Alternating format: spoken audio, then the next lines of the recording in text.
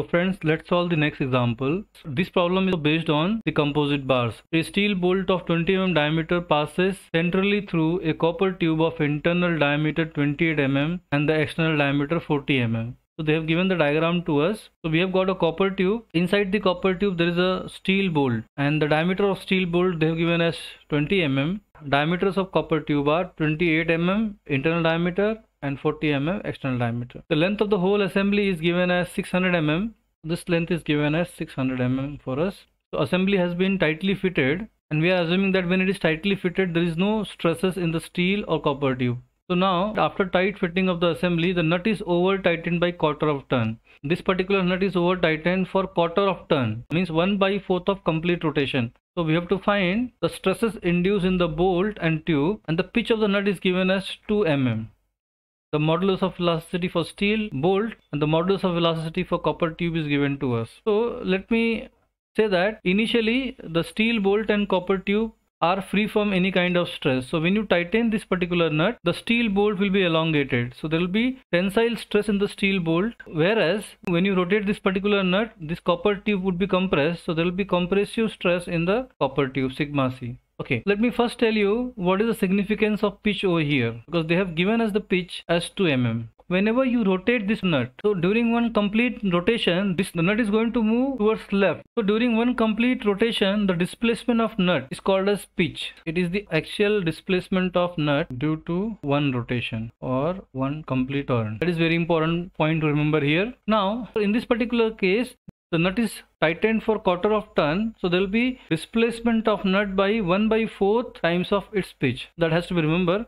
Now let me make it one very important thing clear. So when you rotate this particular nut, there will be elongation in the steel bolt, as well as there is a compression in the copper tube. So the overall displacement of nut is the sum of elongation in the steel bolt and the compression of copper tube. So this you can understand with the help of one animation. Let me show you. So I have divided this whole situation into two separate conditions. The case one, I am going to assume that copper tube is rigid. So when copper tube is rigid, if you rotate this particular nut, there will be elongation in the steel bolt. So if I say delta L1 is the elongation in the steel bolt. Now in case 2, I'm going to assume copper tube as flexible.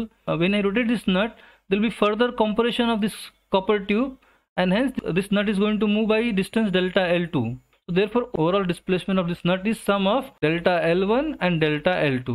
Therefore I can say that if delta L1 is elongation in the steel bolt and delta L2 is compression of copper tube. Therefore, as we have seen in the animation, the overall displacement of this nut is sum of elongation in the bolt and compression in the copper tube. Therefore you can say that displacement of nut during quarter rotation is delta L1 plus delta L2. So this will give you the final result as delta L1 plus delta L2 equals the displacement of nut during quarter rotation. So during one complete rotation, the nut is going to move by 2 mm, that is pitch. So during quarter rotation, it is going to move by 1/4 times pitch, that is 1/4 times 2 mm, and that is going to be 0.5 mm. Okay, now let me call as equation number 1. Let us consider the entire assembly. Now in this particular case, there is no external load. We are not applying any load from outside. So when you rotate this particular nut, there will be tensile stress in the steel bolt and there will be compressive stress in the copper tube. So there will be some load acting on the steel bolt. So let's say the load acting on steel bolt is PS, and there will be some load acting on the copper tube, that is compressive load acting on copper tube, that is I'm going to call PC. If PS is the tensile load on the steel bolt and PC is the compressive load on the copper tube, so since there is no load from outside, so whatever load is acting on the steel bolt must be balanced by the load acting on the copper tube. So they are balanced. Load on the steel bolt must be equal to the load on the copper tube, because there is no load from outside. So within the assembly, the loads are balanced between steel bolt and the copper tube. So since no external load is acting on the assembly, therefore the load on the steel bolt must be balanced by load on the copper tube. Please remember, I have only taken the magnitude, but the directions are opposite. The load on the steel bolt is tensile, while the load acting on the copper tube is compressive, because copper tube is compressed and the steel bolt is under tension. Okay, so from here you will get a very simplified condition as load on the steel equal to load on the copper. Load on the steel bolt equals to load on copper tube. So I am going to call this as equation number 2. Now I am going to take equation 1 and equation 2. But before going for equation 1 and 2, you already remember that the elongation in the elastic member, that is delta L, is given by load into length divided by area of cross section times modulus of velocity. So I'm going to use this particular expression here also in equation 1. So I'm going to simplify equation 1. So what will be getting? So we have delta L1 plus delta L2 equals 0.5. So that will give you delta L1 is nothing but PL upon AE, that is load acting on the steel. 1 stands for steel basically, into length of steel divided by area of cross section of steel modulus of velocity of steel. So that is delta L1 plus delta L2 is load on the copper tube, length of the copper tube divided by area of copper tube modulus of elasticity of copper tube equals 0.5 mm. So this can be further simplified as, because we know that PS equal to PC, so either PS or PC, anything I can substitute for each other. So let me substitute PS equal to PC here.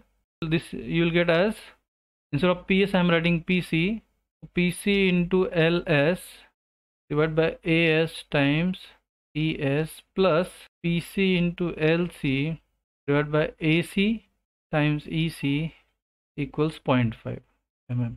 So if I take PC common, we'll be getting LS by ASCS. So what is LS? LS is length of steel, area of steel, and modulus of velocity of steel. So let me write down LS is nothing but, you can see here 600 mm. So 600 mm divided by area of steel. Area of steel is nothing but pi by 4 times diameter of steel is 20. You can see here 20 mm diameter of steel, circular area of cross section times Young's modulus of steel. So Young's modulus of steel is given as 2 into 10 raised to 5 plus, now again I have taken PC outside, so LC again 600 we have divided by AC. AC is nothing but area of cross section of copper. So copper has in outer diameter 40 and inner diameter 28, and then we have EC.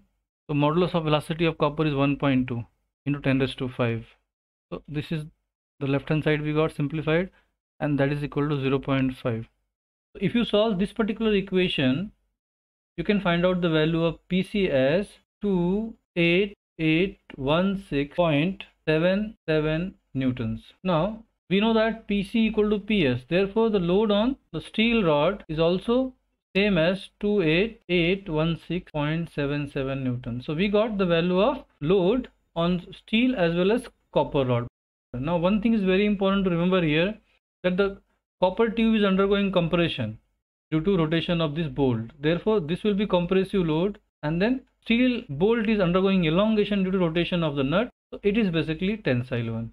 Okay, now we need to find out, as they have asked in the question, the stresses induced. Therefore stress in copper tube, so that is sigma copper, that is equal to load on copper tube divided by area of cross section of copper tube. That is nothing but load is, we have already got the value of load here, so it is 28816.77, while area is nothing but pi by 4, outer diameter is 40, inner diameter is 28 mm. So if you simplify this, you will be getting the value of stress in the copper tube as 44.97 newtons per mm square. And similarly, you can also find out stress on the steel bolt. And if you simplify in the similar fashion, you will get value of stress in the steel bolt as 91.72 newtons per mm square. So we got the value of stress in the copper tube as well as stress in the steel bolt. So this way we can solve other problems which are having similar situations. Thank you very much.